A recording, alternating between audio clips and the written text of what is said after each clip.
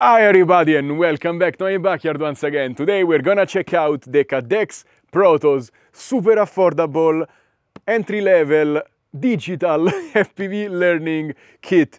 This is mind-blowing how they managed to make it basically the same price as many analog kits out there. But here you have digital transmission, you're gonna see in HD. So let's open it up and let's check out how they managed to make it so affordable. Boom! You got even a nice carrying pouch. And inside you get a USB C2C, C2A, barrel plug to XT30 male for your goggles, and a 35-watt charger, cleaning cloth, manual, spare canopy, and an extra set of HQ prop 40mm propellers. On the bottom section you have the battery pack for your goggles. It charges via USB-C. 3 batteries for your drone. They are 2S 850 milliamps. They are gonna give you around 10 minutes of flying each. The Alink LRS 2.4 GHz radio, the Caddx Ascent digital goggles, the Protos Drone, and the 3-in-1 USB-C battery charger. Let's talk about specs, starting from the Ascent goggles that look incredibly similar to the Walksnail goggles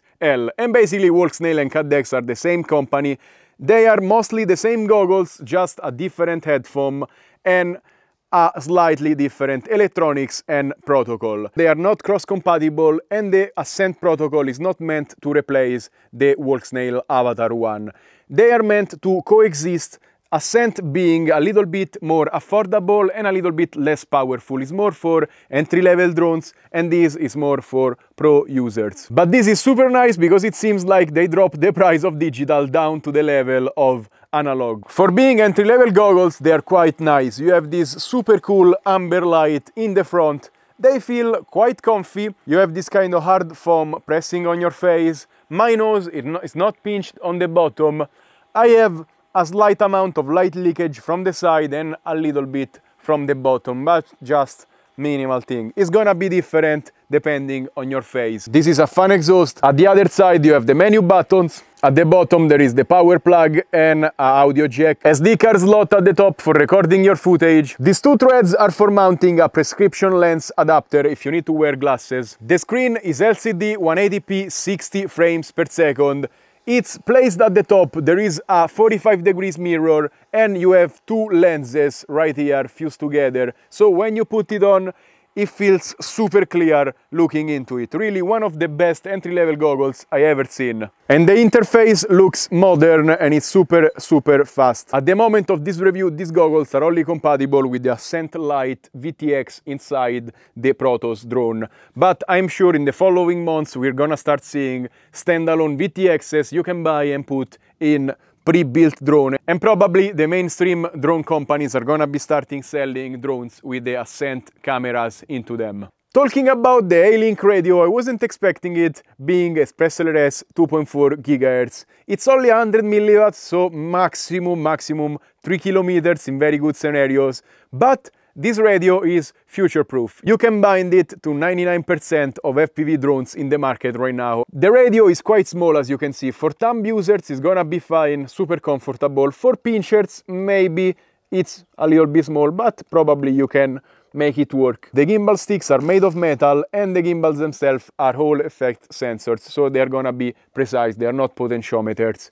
The springs are slightly harder than what I'm used to, so I need to grow accustomed to it, but it's fine. At the top you have a 2-stage switch used for arming, a slider that's not mapped in this drone, but I believe they're gonna release more product, probably with a tiltable gimbal. 2 momentary switches up top and 2 3-position switches. At the bottom you have a USB-C that's used for charging and also for connecting it to a simulator so you can practice before trying Acro. I like the design of the USB-C battery charger. It looks kind of a cassette player somehow. Probably they could have made a little bit smaller because all of this is extra plastic, but I mean, it's just nitpicking at this point.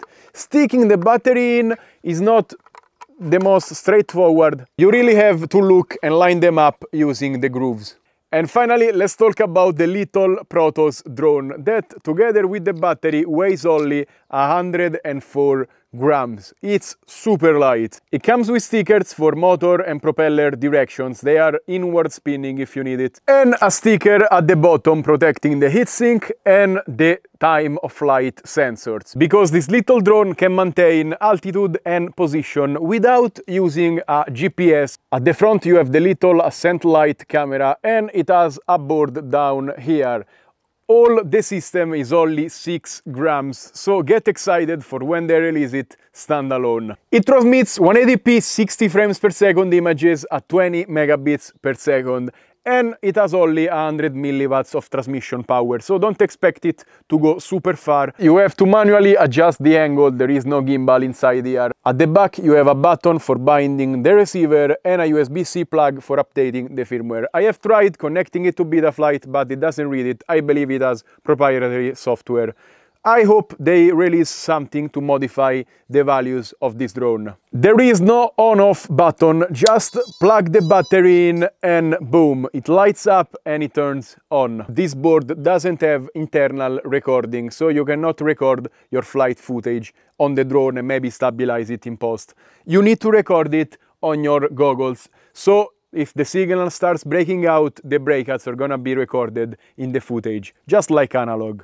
And finally, it's time to fly. Let's start flying in the first flight mode, which is position hold. This is totally for beginners. You can see the drone is right here. And without GPS, it keeps its position locked to the ground. Now it works up to 20 meters up. And it's actually pretty stable. This will allow you to really practice and understand how the drone moves. When you're ready, you can put on the goggles and start practicing the feeling of flying a FPV drone, and you have a nice HD video feed complementing it. Because with analog, the video feed is not the best. Here you have 180p 60 frames per second, really nice. So, I'm not used to fly like this. Oh, okay, the visual positioning system I believe failed. Okay, let's try again. If you keep going very slow, it works nice. Let's go here. And the camera seems to pick up the difference in light pretty quickly, you see? You go outside, boom, and back in, boom.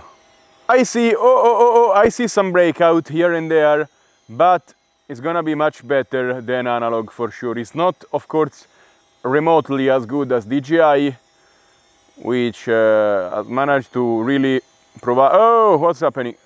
Yeah, depending on the environment, the sensors have a little bit of errors. Sometimes it's struggling a little bit keeping the position. So you really have to juggle it.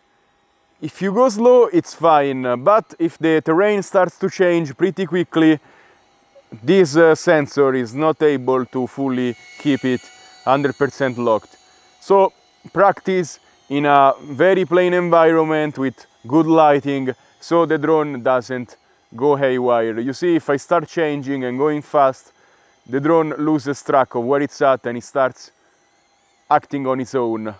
So I suggest progressing quickly from this mode just to get the hang of it, and let's go in the next mode, which is angle. Now angle is much better and something I'm used to flying. Basically you need to adjust the throttle while you fly, and the drone self-levels, but it doesn't keep the position and altitude. You have full control of it. It's gonna be a little bit harder, but this is much closer to real FPV. And actually I often fly in this mode with small drones when I don't need to flip and do stuff like that. This is gonna be a very nice mode to chase chicken, and you can go, you see, much faster here. I believe you can see a little bit of stuttering here and there. When I have trees in the middle, of course the signal is only 100 milliwatts, but I would say it's better than analog breakouts that really make it unflyable sometimes. Let's see, going back here. Yeah, you see? But it's flyable. You can see we have 35 milliseconds of latency, which is not incredible, but it's a super entry-level system. When I go behind stuff, the latency goes up, probably 40, 50, I can feel the latency. Now I don't feel it. At 35, I'm gonna say it's fine, but you see it goes 43 here. Oh, you see it stutters a little bit, 100 milliseconds, starts to be quite a lot.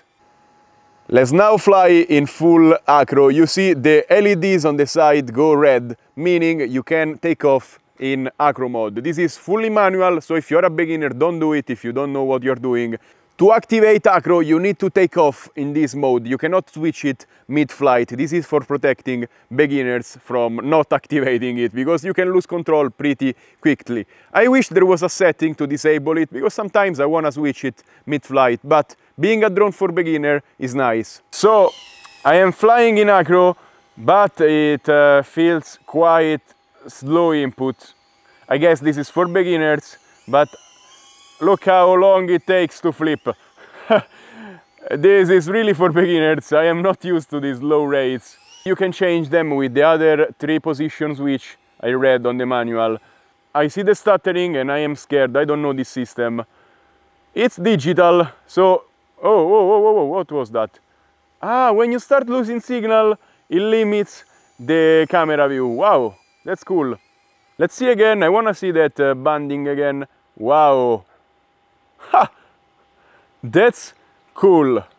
And you know, we are outdoors, there is a slight amount of breeze.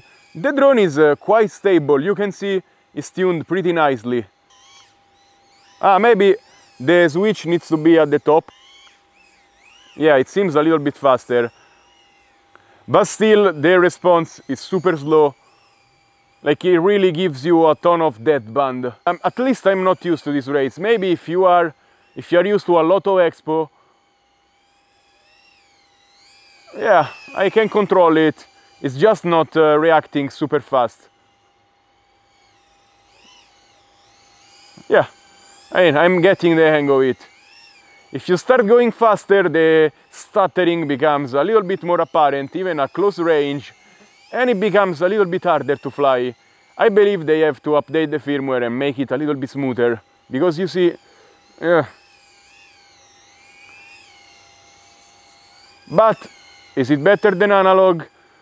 Smoothness-wise, not. Not even latency-wise. You only see better, and I feel like seeing better is such a great advantage. I can see the branches, I can plan my navigation much better, and I can avoid... Yeah, oh my god, I am talking! Let's try doing... No. Maybe I'm gonna... You see, it's not gonna be a good drone for learning Acro. That's for certain. You can learn manual mode, but not acrobatics maneuver with this, because it's really bad at doing them. I was initially expecting the price of this kit to be around $400-500, but it's actually $359. I don't know how, but they made digital affordable, just like analog basically. You can see many entry-level analog kits at the same price as this, and it's just crazy to me. And I can't wait to see more products and standalone VTXs releasing on this protocol. Do I recommend this kit for FPV beginners? I feel like yes, because the value proposition is just crazy, but I have a few caveats to say. First of all, this is a totally new protocol, goggles and drone, and there are no other products in the market right now. So if you lose the drone, if you want to change it, you cannot. Maybe you can remove the camera in VTX from here and mount it to another drone, but that's not for beginners to do, probably. Maybe you can, but I'm gonna say just let's see what else comes out in the market. I'm sure in the next weeks and months there will be a lot of products coming out with this protocol, and then I will really recommend it because you have future-proof your gear. Radio is already future-proof because it has Express LRS built into it. Looking at the competition, you have many entry-level analog FPV kits coming out. They're gonna be maybe 50, $100 less than this one for a similar drone. For example, the Beta FPV Aquila 16 has the positioning system. You still get a Express LRS compatible radio, and analog is gonna be compatible with every analog drone in the market, which is the majority of them at the moment. But you get a way worse image quality and image reception. So as soon as you go behind a tree, you see static and it's really ugly. So maybe I justify spending a little bit more for something that you see a little bit better with. Looking at the more expensive side of the spectrum, you can start with a digital FPV system just like this one.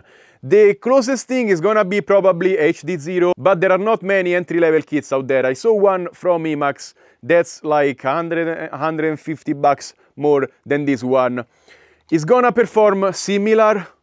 You're gonna have maybe a little bit less image quality, but a little bit more range and lower latency. But you're still getting entry-level gear that you're gonna have to change eventually. You can go with a Walksnail avatar system, but that's gonna be super expensive and not very beginner-friendly, and I believe that's why they are making this kit. Lastly, I have my recommendation to everybody who has a little bit more money to spend at the beginning, because I believe you're gonna spend less money down the line, since you start with top-of-the-line equipment, which you don't need to replace because it already works flawlessly. And this is the DJI digital transmission system, specifically the drones made by DJI, like the DJI Avata 1, the DJI Neo, which you can find with the FPV gear at around $600-700, so it's double the price of what we saw today, and the DJI Avata 2 if you have a little bit more money to spend. And all of those drones are gonna work so much better, they fly much more precise for much longer, they record internal footage which is mind-blowingly good, and you can go out for kilometers not worrying about the image transmission. You're gonna have a much more enjoyable experience. But still, this being at more than half the price of what DJI offers, I believe it's super competitive, especially now in US that they have banned DJI products. I really do hope for Caddx to improve not only value-wise, because already a ton of value, but also performance-wise. I want to see better signal, less stuttering, more products maybe with onboard video recording, and better, longer, more power transmission signal, so it can really rival DJI. And that's all for today. As always, remember to like, subscribe, and comment on this video. Let me know what you think about this super interesting product and protocol. If you want to buy something, check out the links in the description below, because clicking on them, you help my channel a lot.